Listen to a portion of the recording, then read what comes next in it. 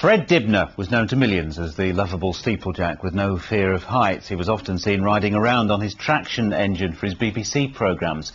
Well, today the engine was sold at a vintage vehicles auction in Cambridgeshire for a great deal of money. From tanks to tractors, there was plenty here to catch the enthusiast's eye. But for many, there was only one star attraction. Fred Dibnah spent 27 years lovingly restoring this traction engine. This 1912 vintage piece was also part of Fred's funeral cortege, which made its way through the streets of his hometown of Bolton. And because of this rich history, when bidding did get underway, it was fast and furious.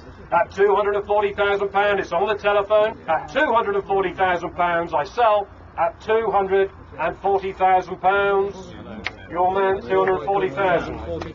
The final bid was more than twice the reserve price, leaving many Fred fans disappointed that their pockets just weren't deep enough. We would have liked to own it, but not this time. There may come another chance. There's a lot of speculation before the sale as to what it would make. Our pre-sale estimate was 120 to 140, and to achieve 240,000 is absolutely magnificent. Well, I think a tribute to Fred Dibnah. I'm sure he's looking down on us now with a smile on his face.